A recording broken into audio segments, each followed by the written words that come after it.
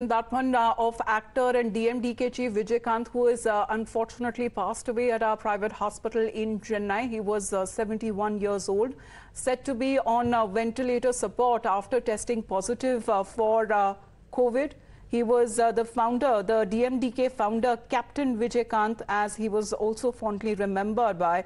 As far as his passing away has also sent across many of them who have been sending their condolence messages. That also coming from Prime Minister Narendra Modi, that he has now expressed his condolences, and other politicians as well, including Rahul Gandhi, as they have been pouring in for Vijayakanth as far as his last interaction has been remembered by Prime Minister Narendra Modi, as he goes on to say, as he was also a legend in the Tamil film world, and he had his performances had also captured the hearts of millions.